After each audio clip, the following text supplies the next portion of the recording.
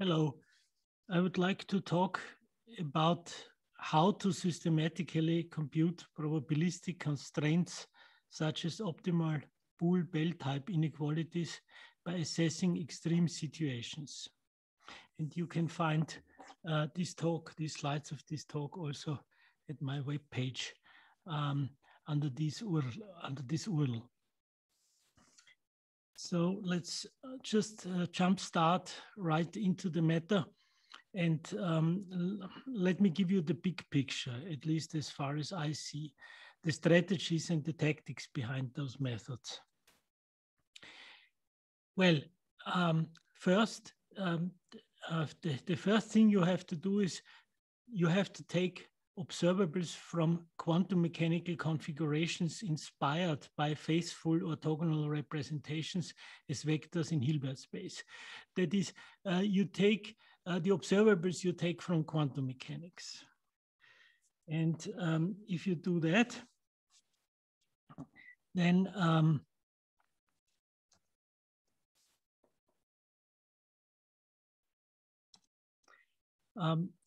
you do the following. So you have the quantum observables, the bag of quantum observables. After that, you force upon this bag of quantum observables, which you conveniently represent as graphs or hypergraphs. You force upon these observables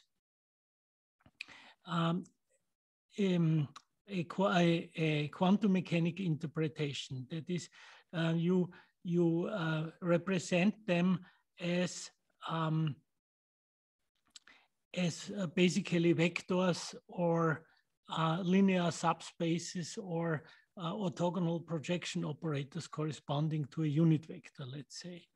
I mean, most of the time you have this already from your first step, taking the quantum observables, but you just take the consequences thereof, and afterwards you do in a second step.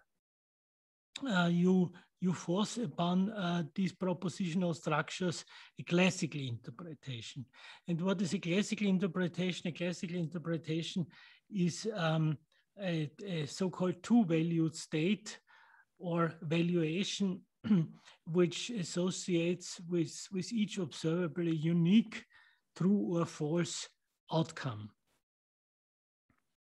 And this should in most of the cases considered here, not depend on the observables that you co-measure with it, within a given context. So this should be context independent. You don't assume that the observable, the classical observable, depends on the particular context, on other measurements you measure it alongside with. This is a long-standing idea that you should also consider in quantum mechanics, things that you measure alongside. But in classical mechanics, you don't have this. You refuse classically. You pretend classical interpretations are non-contextual. Don't depend on whatever you measure alongside with it. And then, of course, you observe the discrepancies between the classical and the quantum predictions. And you say that one or the other or both are falsified. There is a tactical issue, though. Since observable discrepancies occur only in cases involving complementarity, that is involving two or more contexts which are different, or similar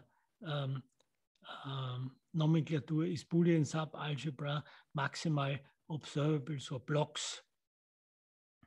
These arguments necessitate counterfactual reasoning, because you cannot, if you have two contexts, you can only measure one at a time and not both of them at the same time. That's one of the basic features of complementarity.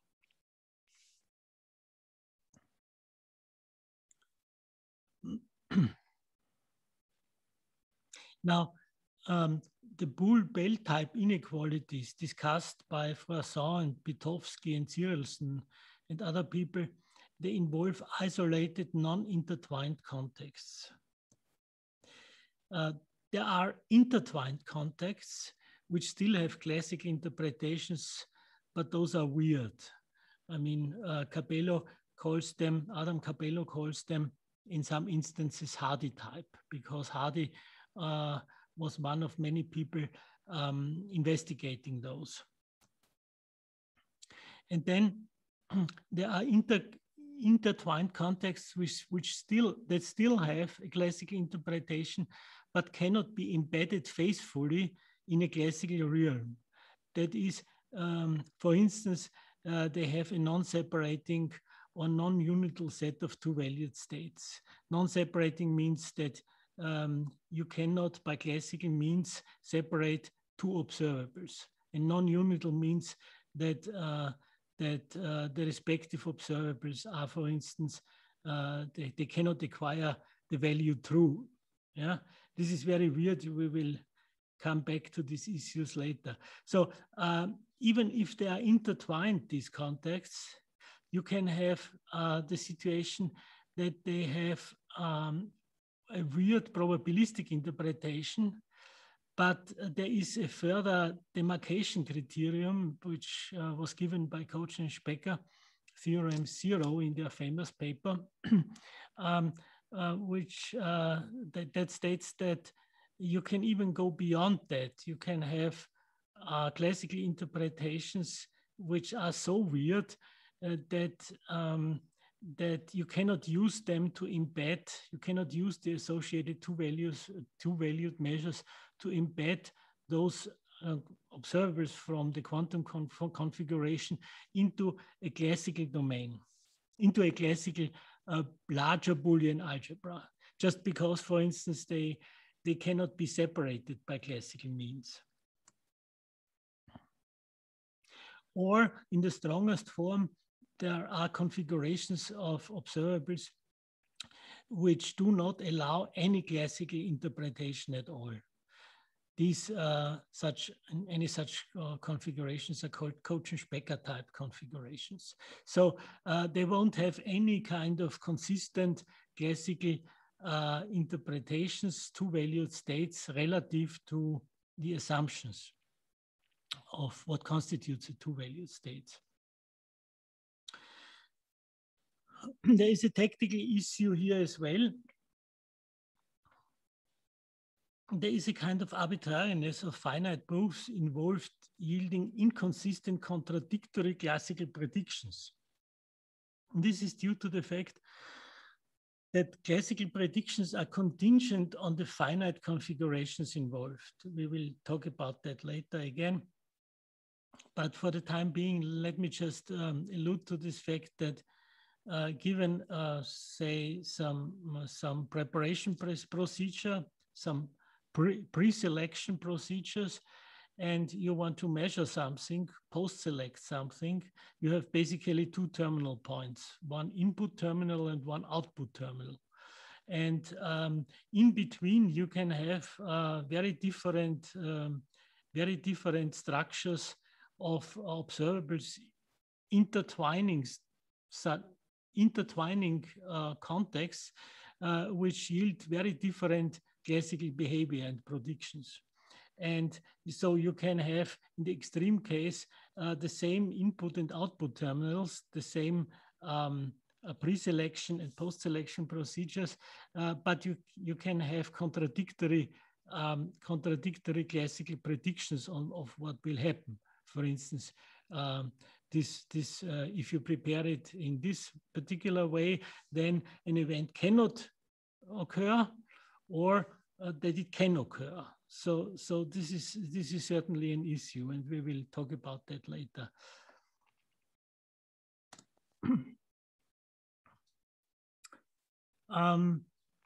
There is a tactics with regard to classical probability subject to existence. I mean, if there don't exist any classical interpretation, it doesn't exist any classical interpretation, then it makes no sense to apply these techniques.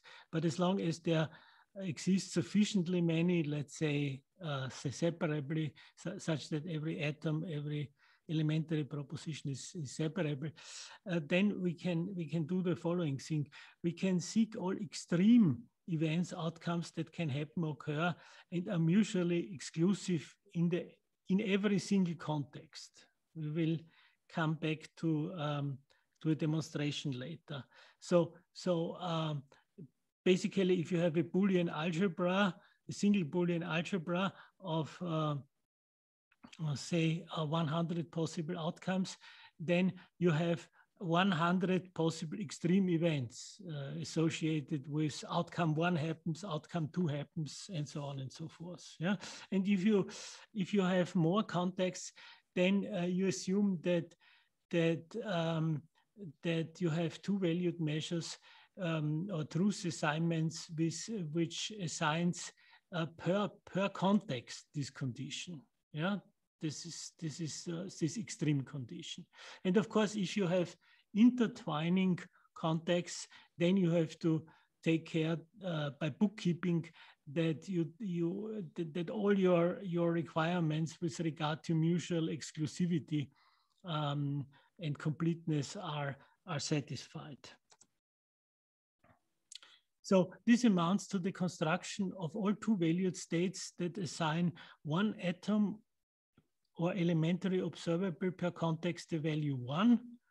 So in a generalized beam splitter, you might say this port fires. Yeah, this is the atom, the port, the elementary observable that fires gets assigned the value 1, and all the others remain silent. They get assigned the value 0. This, of course, as I alluded earlier, is straightforward for single and multiply isolated contexts, but less trivial for intertwining ones. You have to search for them. And then once you have that, in order to get all the classical probability distributions, you take the convex combinations of all these extreme cases and identify these with the respective probability distributions. You will, it's for simple cases, it's quite simple. You will see that when we come to the respective examples. Let me just give you another prerequisite, the Gricci type orthogonality hypergraph. If you have multiple contexts, these Gricci diagrams proved to be, or in general terms, orthogonality hypergraphs proved to be very helpful for a structural presentation of those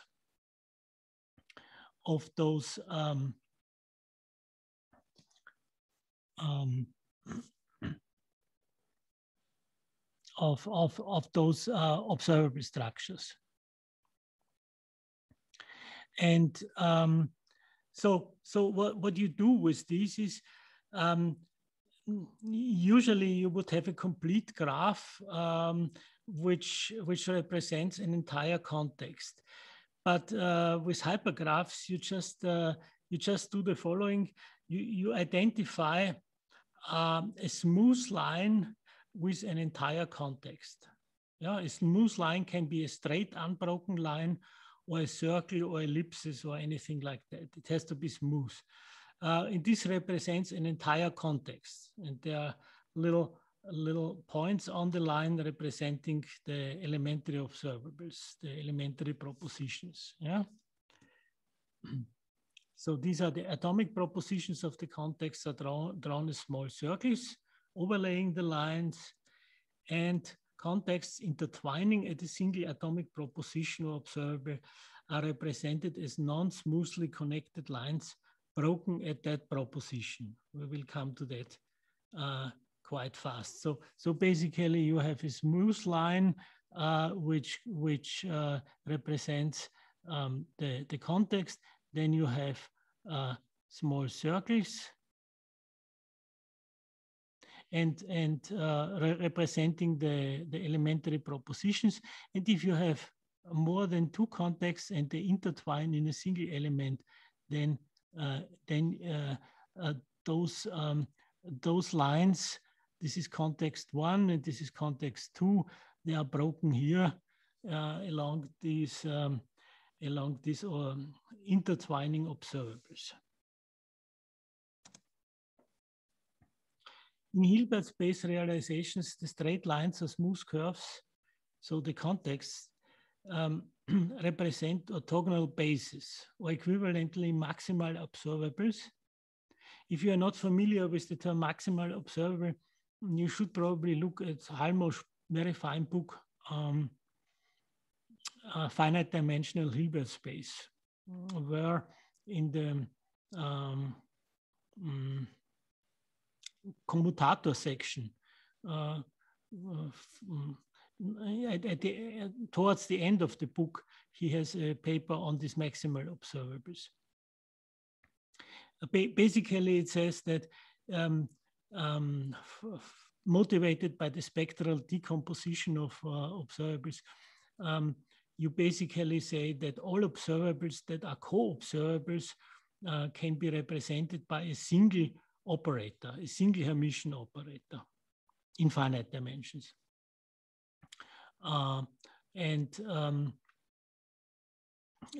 this is the one basically through the spectral decomposition which contains the resolution of the identity, which is the dyadic product of the vectors, and these vectors have to be from all vectors of the autonomial basis. So basically you have not really a one-to-one correspondence, because you can have various, still various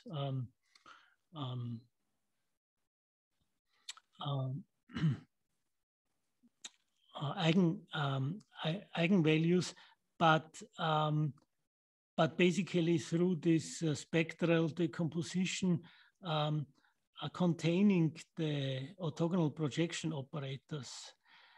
And the orthogonal projection operators correspond to the dyadic products of the autonomial base of a single autonomial basis.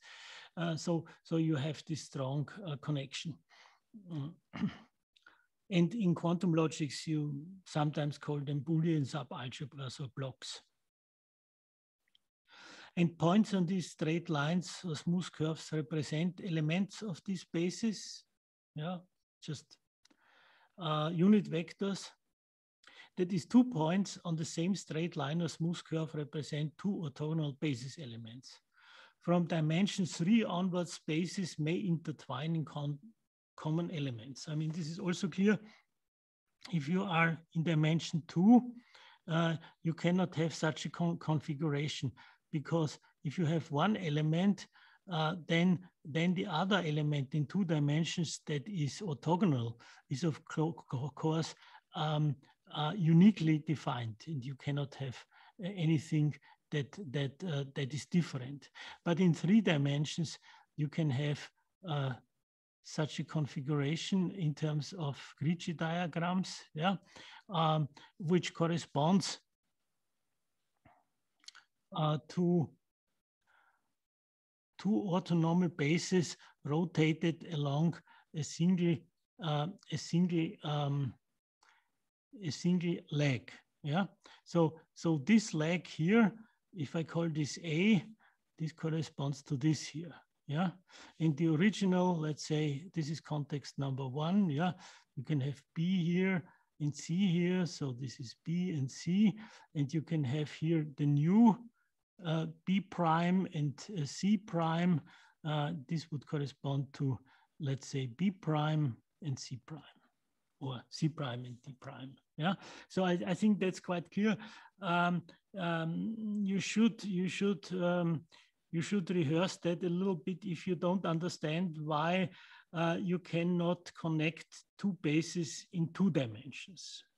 This connection, this intertwining element, is only possible from dimension 3 onwards. And this is actually And this is actually the reason why it gets interesting with Gleason type theorems and Cauchy-Specker theorems from dimension 3 onwards. Okay, so let's just rehearse a little bit. Let's just go to the case of a single context and apply the concepts that have been developed so far. And at that point, you may relax and sit back and play this previous movie again or whatever, and hold it and try to do some examples of your own, which you might even create by yourself. Yeah. So I will stop this video now and proceed shortly with the next video.